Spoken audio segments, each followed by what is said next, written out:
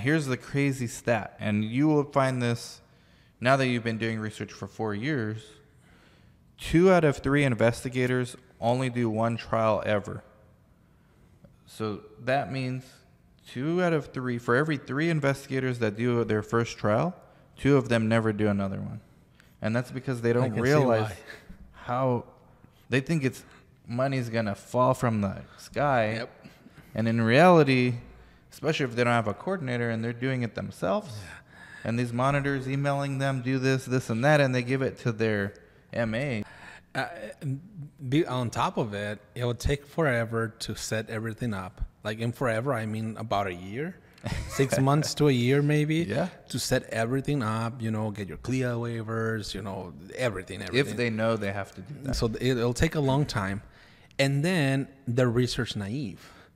So the first study they'll get is going to be one of the hardest studies out there. And one of the suckiest studies. I mean, I'm not sure if the budget will not be good either. But let's forget about the budget itself. It could be an infinite budget if you don't enroll anyone. It's worthless.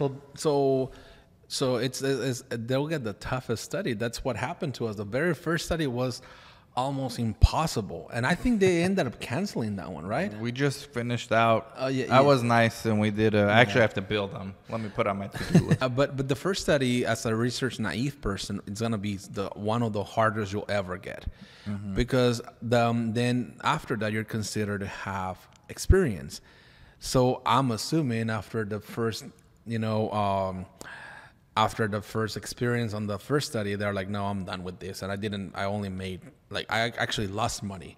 I paid more to my coordinator than what I made out of the study. Yeah. So I'm done. And I can definitely see that. And I think that's why, one of the reasons why we've been successful to the point we've been so far, it's number one, we have a great PI. Number two, the first one we started with. Yeah. Now we have multiple good PIs. Yeah, like the cardiologist. Yeah. From Katie's reporting, he might be the best. I think they're all good, and they're not just good in the sense for researchers as a PI. They're good providers. Like all of our PIs are great providers. They have a great relationship. I mean, all of them.